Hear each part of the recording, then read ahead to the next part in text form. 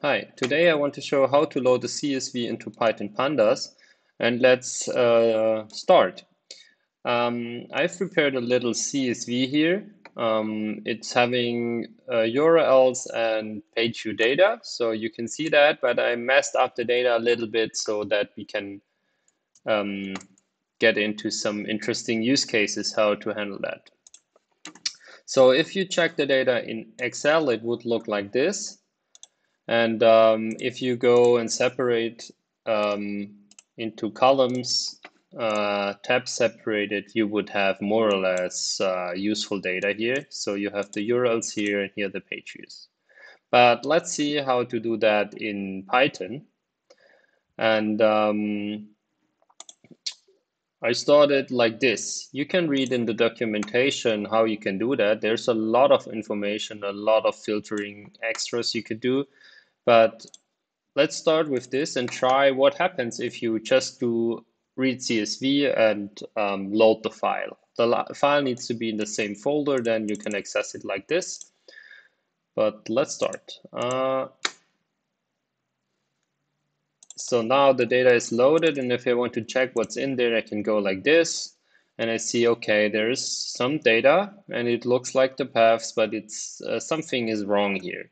And the first thing which is wrong, I can show you here, is that the actual header line is here in line 3.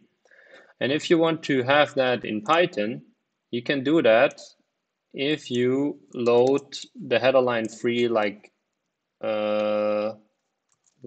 this, I think. Let's see if the comma was there. Let's try.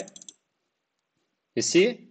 Now header line 2, so it starts counting with 0, of course. So the third line is line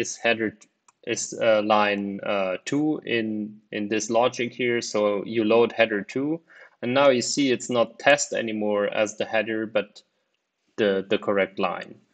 So, but still something is wrong here, and it looks like this is a indicator that there's a tab.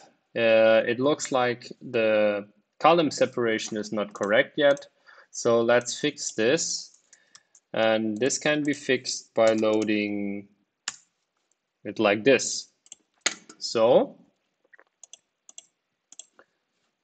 which looks like this, much nicer. So this tells that it's separated with a tab. If you have a CSV with a real comma, so then you can go like this and separate the comma. But in this case, we have a tab. It's also possible to be space separated or whatever character here. So now we have this. And what I think is not so nice is this one, because this seems to be an index column. And there's another index column.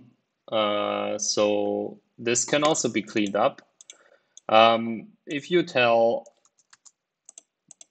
Python Pandas to load column 0, which is this column, as an index column. So let's see. So that's it. Or it's nice data within Python Pandas.